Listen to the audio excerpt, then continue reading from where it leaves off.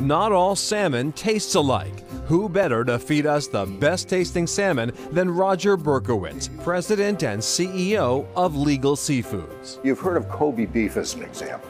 So this is really the Kobe beef of salmon. A rare new breed could show up on your plate, the Ora King Tai. I would wager if you put the best of a wild king salmon next to a piece of this Ora King Tai, hands down, the Ora King Tai is going to win every single time. These fish are farm raised in the ocean off Golden Bay in New Zealand. Usually when fish are farmed or ranched, the density of the fish in the pen is pretty high. In this particular instance, it is over 95% water and 5% fish. I mean, these are essentially free-range salmon, if you will.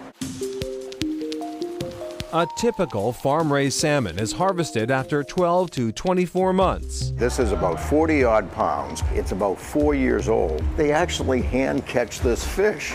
So the stress level is such that you don't have adrenaline changing the flavor of the fish. It is the most succulent fish that we have ever tasted. Every month, fewer than 40 Ora King Tai are available to the global fish market, making its inclusion on any menu intermittent. 2 Tai arrived at the seaport's legal harborside for a tasting with journalists and experts in the fish business. You are the first people in the country essentially to be having this.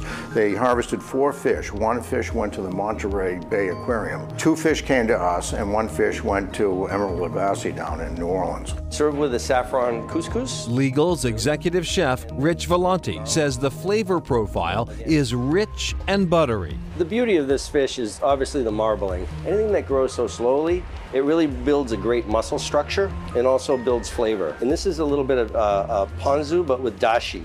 And dashi is done with some kelp. Chef Vellante prepares the salmon in 3 ways, finishing one dish with soy pearls. It's essentially soy sauce that is mixed with agar-agar, which is an algae. And when it's put into something cold, it forms a cylinder or a ball. So you have bursts of soy in your mouth when you're eating this. It's a glimpse of the seafood menu of the future as sustainability in aquaculture becomes more promising. With global warming, the fish have migrated further north and the stocks have been depleted. I have to sort of chase the fish. I have to know where the best fish in the world is coming from. Just down the street in the seaport, something new and buzzworthy.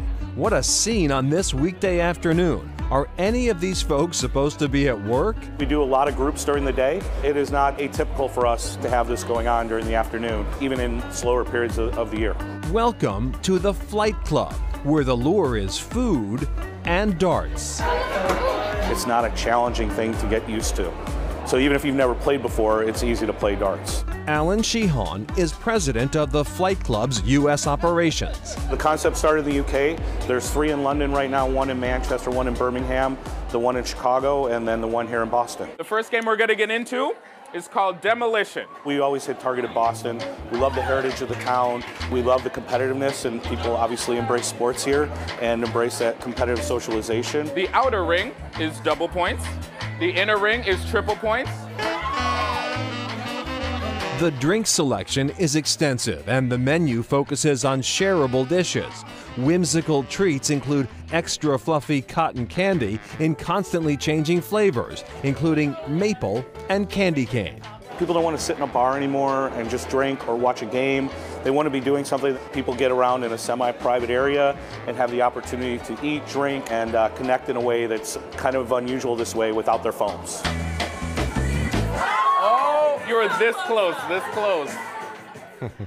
Okay, and back to the Ora King Tai. When and how can we try this? Well, as Roger Berkowitz pointed out, it's a specialty item, so they really don't have any idea when they're going to get it in, but whenever they do get it in, it'll be served on the 2nd floor of Legal's Harborside, so take a look for it if you're there. 2 salmon lovers, yeah, Yeah, want exactly. this. Next, the perfect blend of Caribbean flavors.